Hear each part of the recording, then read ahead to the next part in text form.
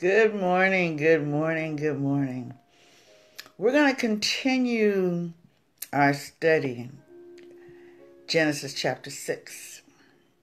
We had a little technical difficulty earlier, but today we're going to finish it. Genesis chapter 6, verses 1 through 12. Let's pray first. Heavenly Father, we thank you for the precious blood of Jesus. We thank you, Father, for the life of the flesh is in the blood. We thank you, Heavenly Father.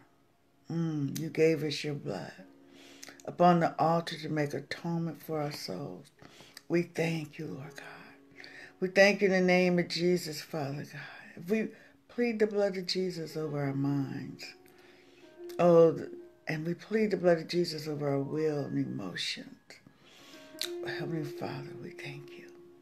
We plead the blood of Jesus over every chemical in our brain to regulate it, balance it, where you created it to be, in the name of Jesus. We plead the blood of Jesus over our mouth, tongue, and throat, moving out anything and everything that is not of you. We apply the blood of Jesus to our stomach, the upper and lower tract. And we thank you, Father. Nothing that you did not plant in there should stay. The blood of Jesus is against it now. In the name of Jesus. Cleansing our tract in the name of Jesus. We plead the blood of Jesus over our skeleton system, over the muscles, the bones, over our blood vessels, and every inner working. We apply the blood of Jesus to our lower back. Thank you, Jesus. We apply the blood of Jesus to our spine. And we're speaking healing this morning. Healing to our knees, Father God, thank you. Healing to our ankles, our feet, in the name of Jesus. We thank you, Father, for the wonder-working power in the precious blood of Jesus. We thank you, Father. We apply the blood of Jesus to our hands. Hallelujah. Thank you, Jesus. Thank you, Father, for the soothing blood of Jesus. Thank you, Father. Oh, your precious, precious blood. Thank you, Father, for your healing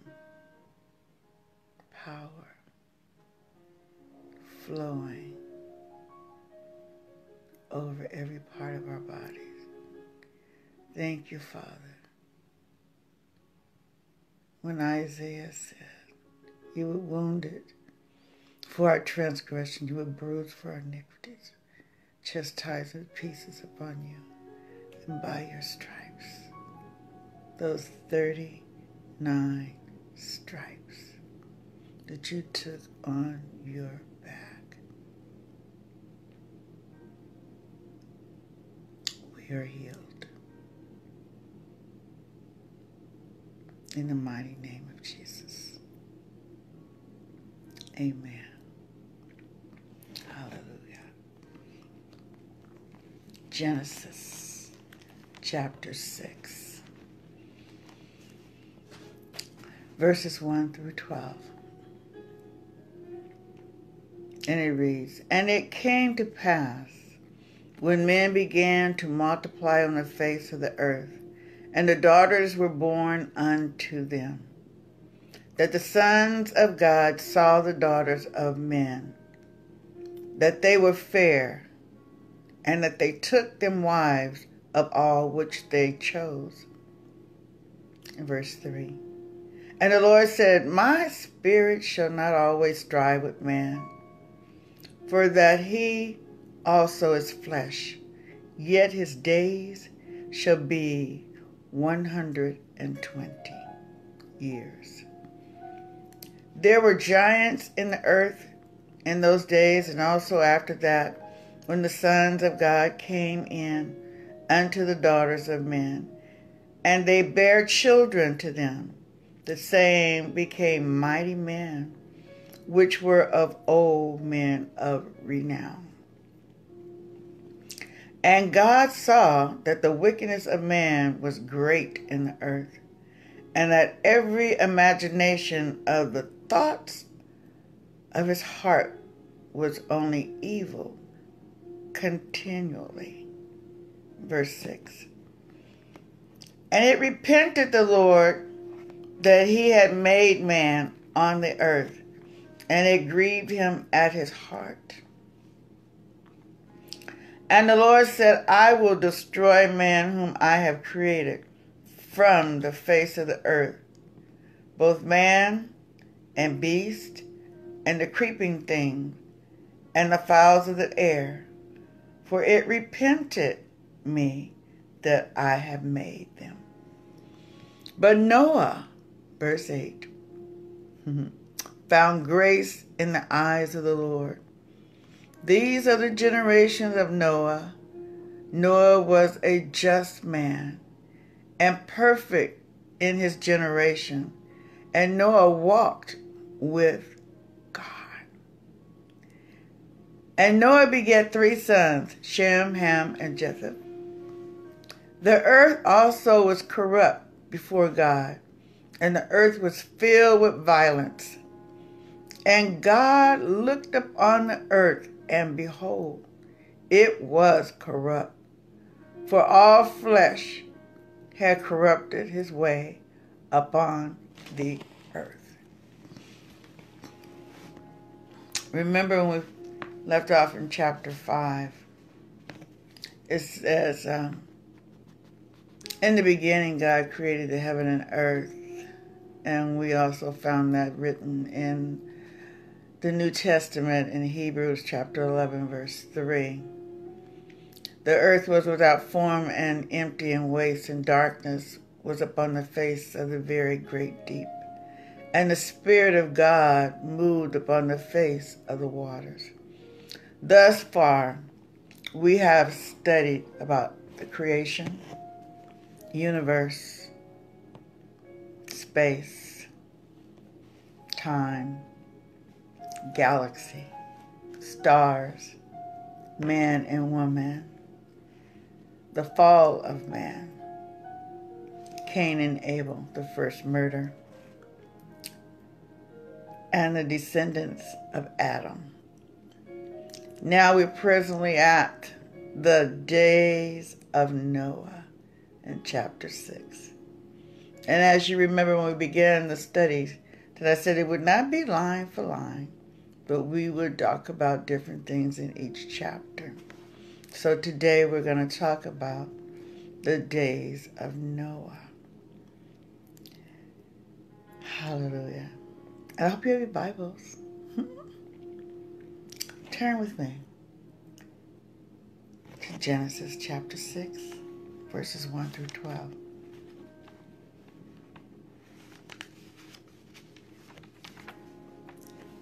Which I've just read the first portion of it to you, verses 1 through 12. But I want to go over some things, plant some seeds. And God came to pass, and it came to pass, when man began to multiply on the face of the earth, and their daughters were born unto them. When man began to multiply on the face of the land, and daughters were born. They were born, daughters. Verse 2, where it talked about the sons of God saw that the daughters of men were fair, and they were attractive. And they took wives of them that they desired and chose. where it talked about the sons of God, there are many theories that are out there. One theory is that they spoke of the sons of God as being fallen angels who had relations with the daughters of men, creating, which they call the Nephilims, the giants. And the other theory, that the Son of God,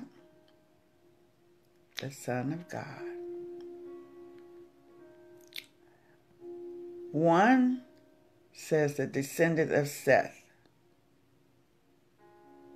that is the good side. And then the daughters married Cain's side, which they said was evil. But we're going to talk about not being yoked up with someone else that is not of your same faith. The Bible calls it unequally yoked. In 2 Corinthians chapter 6, verse 14, it says, "Do not be unequally yoked with unbelievers. Do not make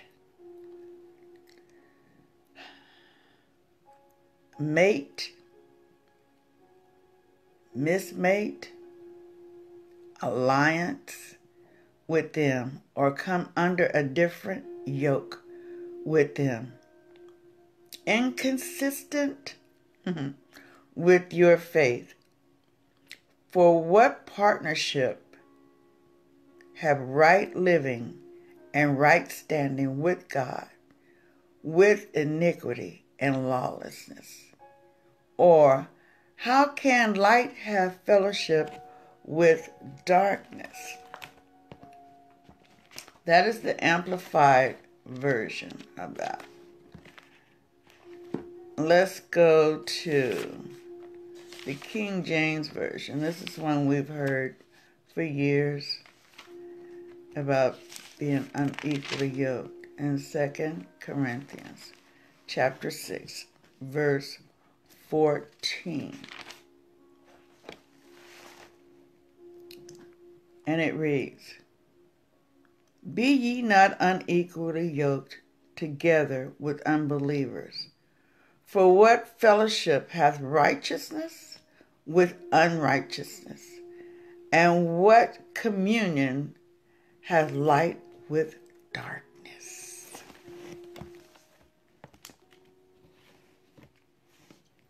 That is a question.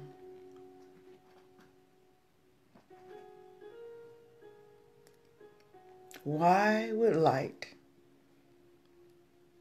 want to yoke up with darkness?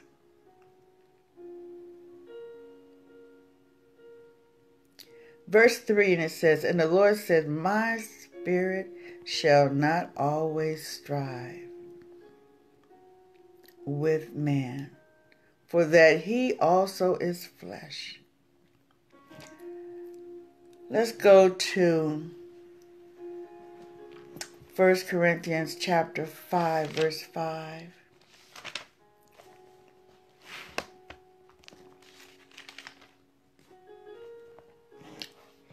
Here it's talking about the immorality. Paul was speaking that there would be judgment. Here he says, I'm going to start with verse 5. He says, actually I'll start at verse 1. Paul speaking here to the Corinthians. This is where the young man was having a relationship with his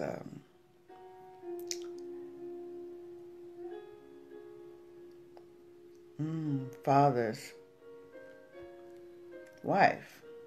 "It is reported commonly that there is fornication among you, and such fornication as it is not so much as named among the Gentiles, that one should have his father's wife. This is happening in the church. And ye are puffed up, and have not rather more mourned that he that has done this deed might be taken away from among you? For I verily, as absent in the body, but present in the spirit, have judged already, as though I were present, concerning him that hath so done this deed. In the name of our Lord Jesus Christ, when ye are gathered together, and my spirit, with the power of our Lord Jesus, to deliver such a one unto Satan, for the destruction of the flesh, that the spirit may be saved in the day of the Lord. So turn him over.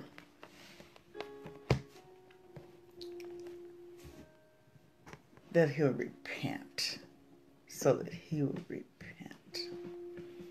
and be saved in the day of the Lord. Galatians chapter 5 verse 16 says, This I say then, walk in the Spirit, and ye shall not fulfill the lust of the flesh. But I say, walk and live habitually. I want to say that again. But I say, walk and live habitually in the Holy Spirit, responsive to control and guided by the Spirit. Then you will certainly not gratify cravings and desires of the flesh, of human nature, without God. Verse 17, For the desires of the flesh are opposed to the Holy Spirit. That's right. The desires of the flesh are opposed to the Holy Spirit, and the desires of the Spirit are opposed to the flesh. Godless human natures, for these are antagonistic to each other. Remember earlier, light and darkness have nothing in common. Continually withstanding and in conflict with each other, so that we are not free, but are prevented from doing what you desire to do. It's the Amplified Version. And verse 18, it says, But, listen, but if you are guided, led by the Holy Spirit, you are not subject to the law. You notice in Genesis chapter 6 that the same thing in Noah's day is happening right now. We're living in the days of immorality.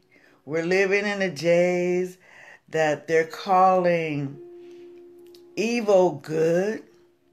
We're living in the days where they're accepting lies and they're saying it's okay to lie because we want this, but not listening to what the Word of God is saying. We're living in the days where there's murder and there's nothing being done about it. Noah lived in those days.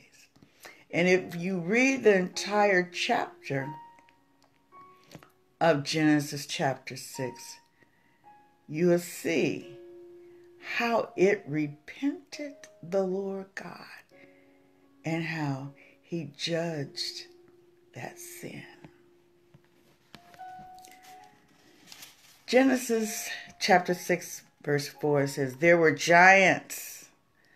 In the Hebrew, they're called Nephilim, in the earth in those days.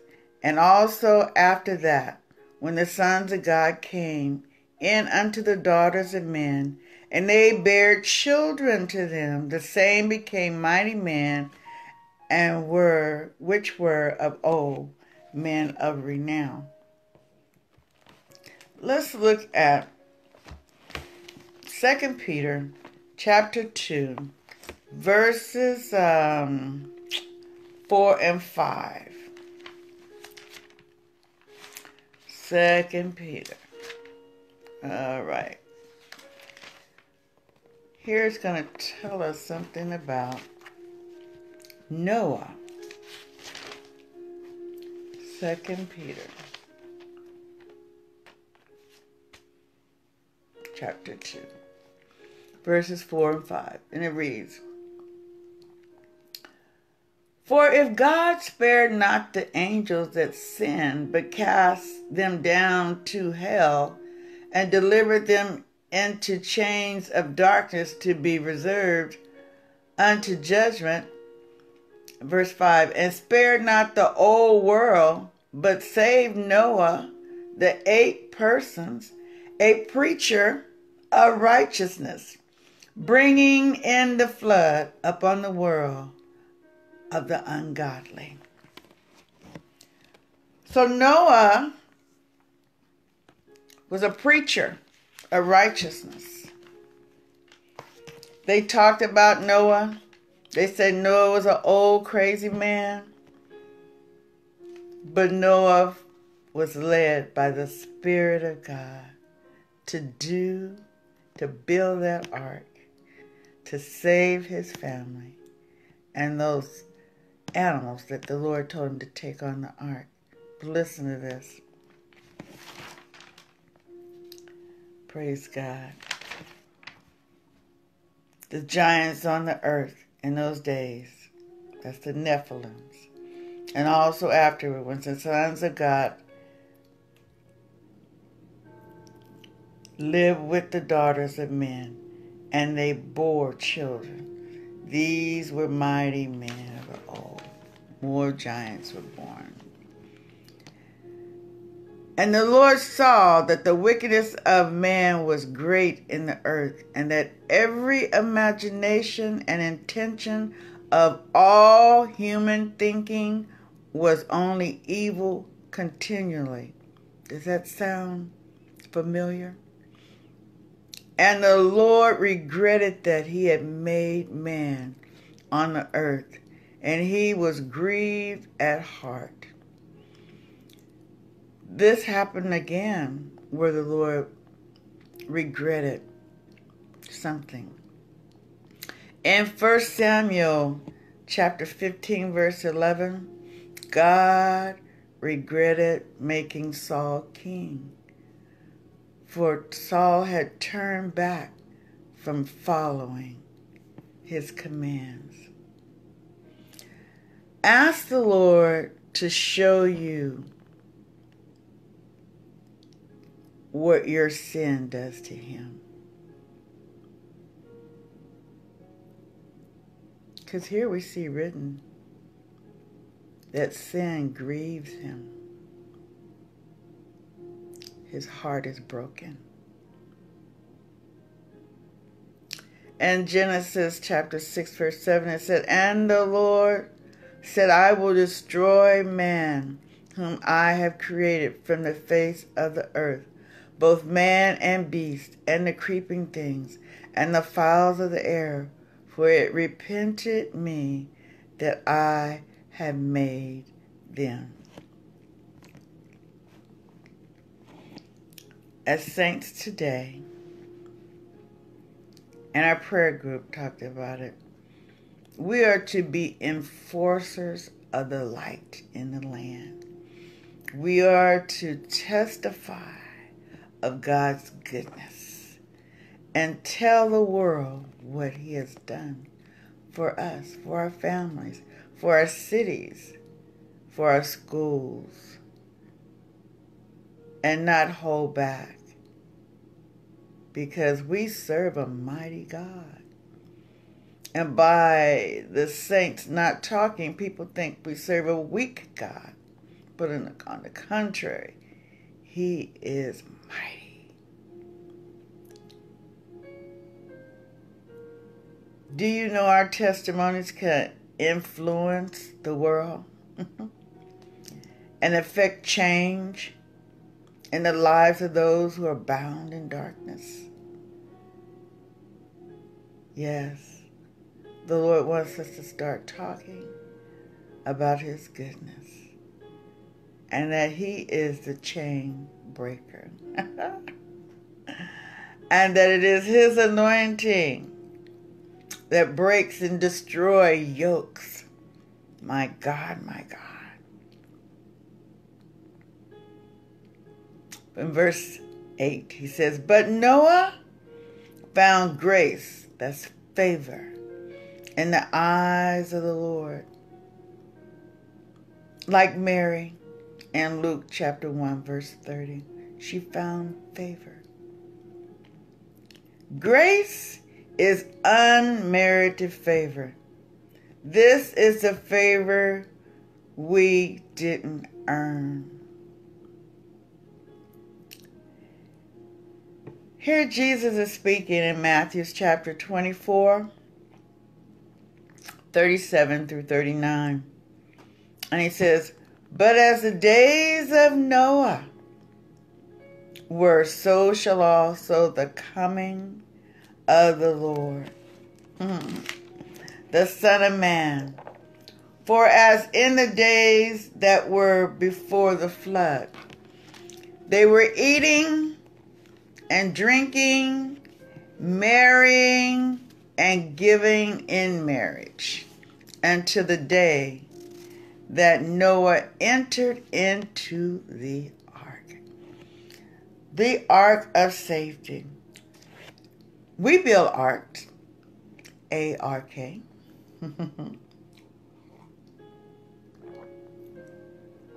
as we pray and as we decree and declare the word of God over our families, as we decree and declare Psalms 91 over our families, as we decree and declare Psalms 23 over our families. Oh, God is so good. And as we decree and declare Isaiah 54:17, where it says, no weapon formed against us shall prosper. Begin to put the word in your mouth and begin to decree and declare it over your loved ones. Decree and declare that they will walk in holiness and watch the Holy Spirit move mightily. It's not going to be overnight, but continually. And as the Lord give you promises, begin to rehearse those promises back to Him so you can see them performed here on earth as it is in heaven. We're going to pick up our weapons and we're going to use them. Noah let no one stop him. Noah did not listen to the people taunting him because he was serving the true and living God. Are we going to be like that? Or are we going to listen and shrink back and not open our mouths? That's the trick of the enemy. He wants to silence the saints. But we say no. We're going to continue to talk. It's like Peter. You know, we turn back. Where are we going to go? God has the word. He has everything we need. So we might as well pick it up and run with it. Amen. And we all have different personalities. So just do you in your personality. But decree and declare the word of God. Talk to people. And everyone that you come across, you're not going to say something to them. But it's when the Holy Spirit give you that unction, that's the one.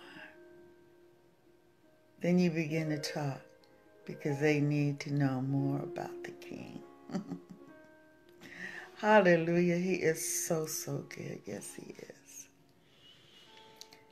And here verse 39, we're still in Matthew chapter 24. And knew not until the flood came and took them all away. So shall also the coming of the Son of Man be. But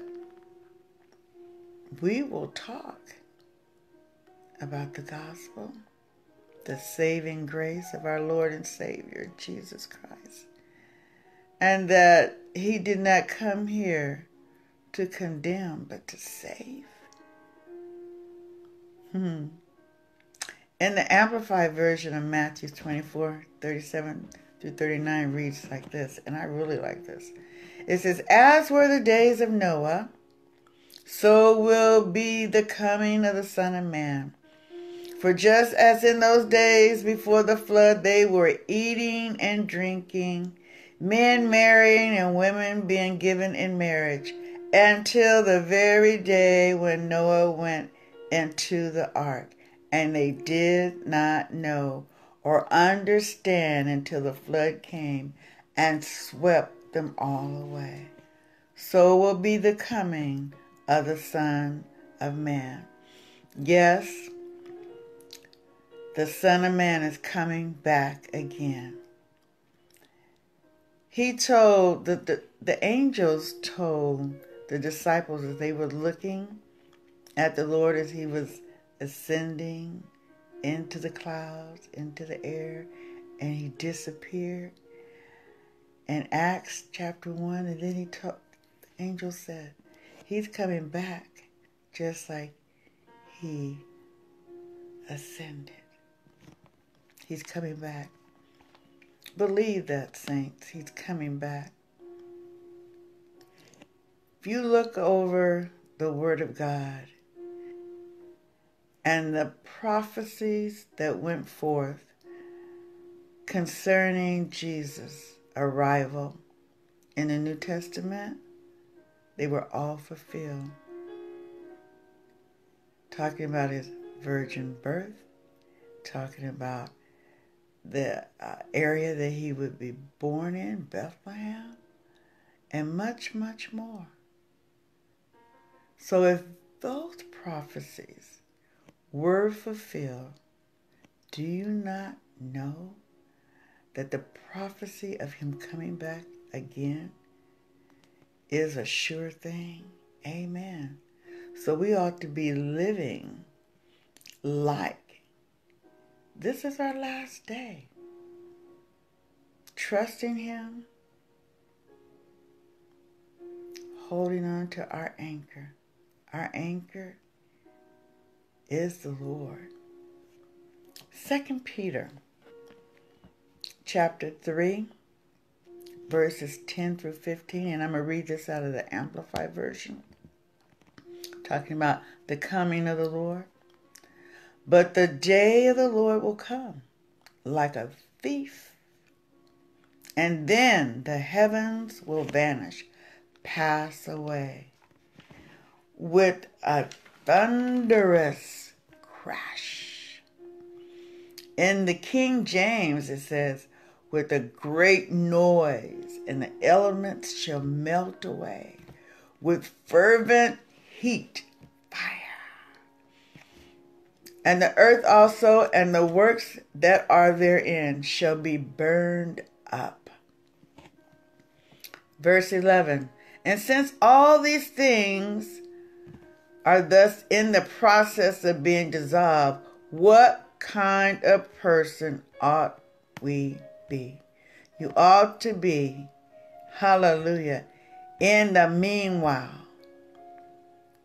in consecrated and holy behavior, and devout and godly qualities, while you wait earnestly, long for, expect, and hasten the coming of the day of God, by reason of which the flaming heavens will be dissolved, and the material elements of the universe will flare and melt with fire. But we look for new heavens and new earth according to his promise, in which righteousness, uprightness, freedom from sin, and right standing with God is to abide. Verse 14, so beloved, since you are expecting these things, be eager. Oh God, thank you, Jesus. To be found by him at his coming without a spot or blemish, and at peace, in serene confidence, free from fears and agitating passions and moral conflicts, and consider that the long suffering of our Lord, his slowness in avenging wrongs and judging the world, is salvation, that which is conducive to the soul's safety. So shouldn't we be about our Father's business? Talking to as many people as we can about him, hallelujah, so that they will too experience the love, the unconditional love of our Lord and Savior Jesus Christ. Hallelujah. That which is conducive to the soul's safety, even as our beloved brother Paul also wrote concerning the spiritual insights given to him. And do you not know the Lord imparts spiritual insights to us as well? Genesis 6, verse 9. These are the generations of Noah. Hallelujah. Where Noah was a just man, perfect. That didn't mean he never sinned. It was without blemish, unblemished, in his generation. He didn't partake of the things that was happening in his generation. And Noah walked with God. And this is the history of the generation of Noah. Noah was a just and righteous man, and blameless in his evil generation. Noah walked in habitual fellowship with God. Can I say that one more time? Noah walked in habitual fellowship with God. What a great picture this is. And this is what God desires for you and I, that we walk habitually with God, fellowshipping with him day and night. Hallelujah. Verse 10. And Noah became the father of 3 sons, Shem, Ham, and Japheth. Now it's been said that Japheth's race was Asian, and that Shem race was the Jews, and then Ham was from Africa. So the earth was depraved and putrid in God's sight, and the land was filled with violence, desecration, infringement, outrage, assaults, and lust for power. Do we not see that today? And God looked upon the world and saw how degenerated, debased, and vicious it was. For all humanity had corrupted their way upon the earth and lost their true direction. In Psalms 14 verse 2, it says, "The Lord looked down from heaven upon the children of men to see if there were any that did understand and seek God." He's looking for children that understand and that are seeking him. Are we that generation? Yes, we are. There are many of us that are seeking his face. Like his word says, seek ye first the kingdom of God and his righteousness, and all the other things shall be added unto you. So that means no lack, right? But our first priority is to seek God. Seek his kingdom. Seek his righteousness. And then the other things will be added. So the spiritual application, Genesis 6, 5 through 8, it reveals two important things that we should take heed to. One, avoid human wickedness. Two, avoid an evil imagination. That's what got the people in trouble in Noah's day. And when the Lord God saw the extent of human wickedness and that the trend and direction of men's lives were only towards evil, he was sorry he had made them. It broke his heart. One lesson we can learn from Noah's story is that many people today in our generation are being destroyed because their hearts are not right with God and not right before God. The people in Noah's day were corrupt and impure, and the people had lost their true direction. These people, evil minds had taken over common sense. Does this sound like today? Do you know we have the Word of God that we can decree and declare over ourselves?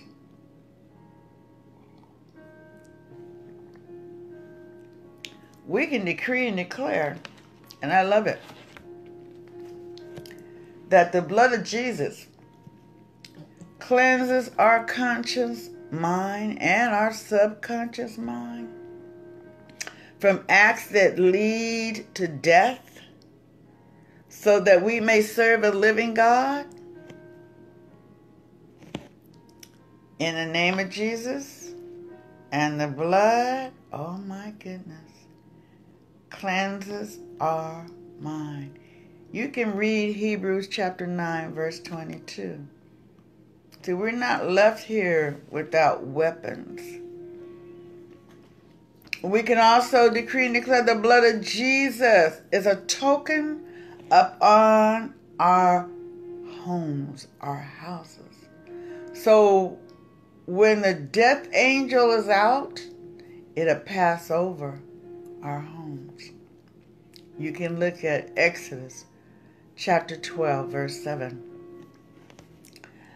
And the blood of Jesus covers, protects us from infirmities. Read Isaiah chapter 53, verse 5.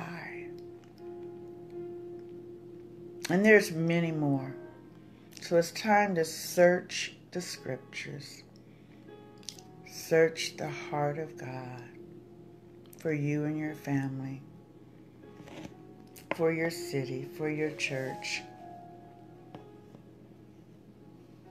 The Holy Spirit is challenging us to straighten out what we think and how we think. If our hearts are full of bad attitudes and our minds are full of stinking thinking, do you think we will make much progress? No, you're right. No. The Bible said in Proverbs chapter 4, verse 23, keep and guard your heart with all vigilance, and above all that you guard, for out of it flow the springs of life. It's time for a spiritual checkup, sisters and brothers. The Bible said we are to grow in grace and knowledge of our Lord and Savior Jesus Christ. Not to keep our Bibles on a shelf collecting dust, but open it up and see what he has to say. Hallelujah. And how do we do a spiritual checkup on ourselves?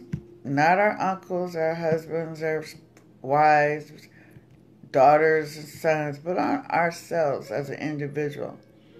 You can ask yourself, have I changed?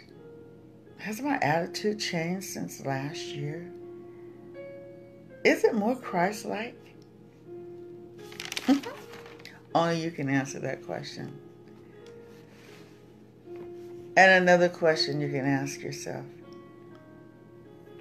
Am I really thirsty after righteousness? Am I really seeking God? Am I a God chaser? Again, only you can answer those questions. So let's pray. So that we will be God inside minded. Heavenly Father, in the name of Jesus, I am a spirit learning to live in a natural world. I have a soul and I live in a physical body. I'm in the world, but I'm not of the world. God of peace, I ask you to sanctify me in every way and my whole body. May my whole body, my spirit, my soul, and my body be kept blameless until that day when our Lord Jesus Christ comes again. Father, you called me and you are completely dependable. You said it and you will do this.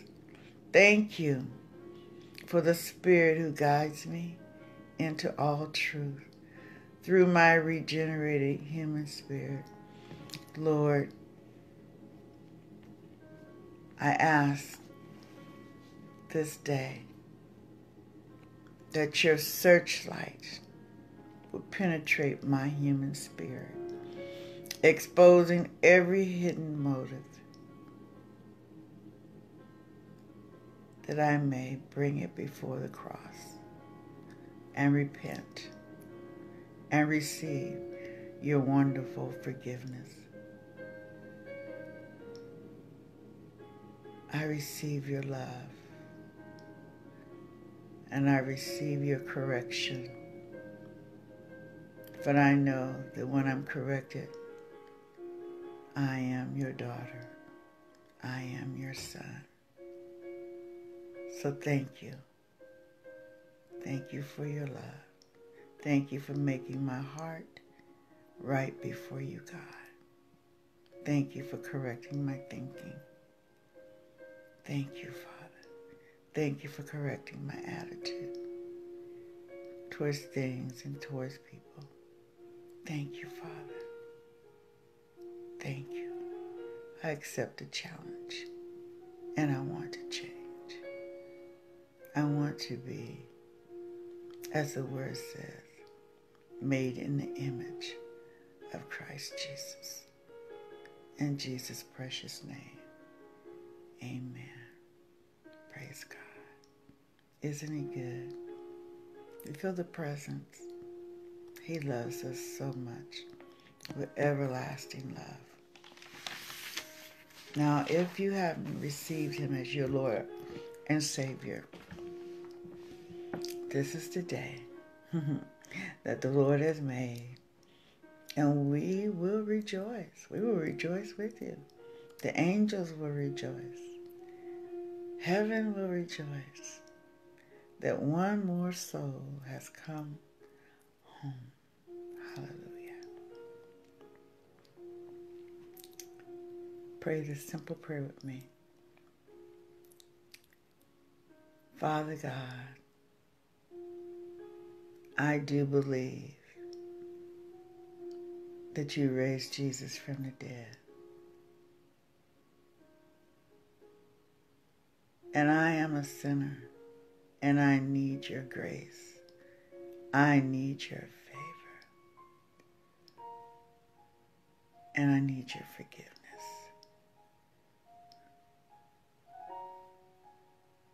So I thank you for applying the blood of Jesus to my heart.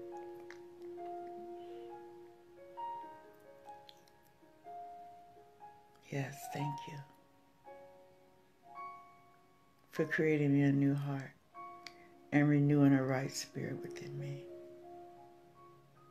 I receive you as my Lord and Savior, and I thank you that I am a new creation in Christ Jesus. Amen. Praise God. Praise God. Praise God. Congratulations. So now, what are you to do? Tell someone of your birthday, your new birthday. And then go to a Bible teaching church to learn more about the man that you have received in your heart, our Lord and Savior Jesus Christ, Adonai, our Master, our peacemaker, our sanctifier. You will be so excited about what he has for you. May God bless you, and may God keep you. Until the next time, peace.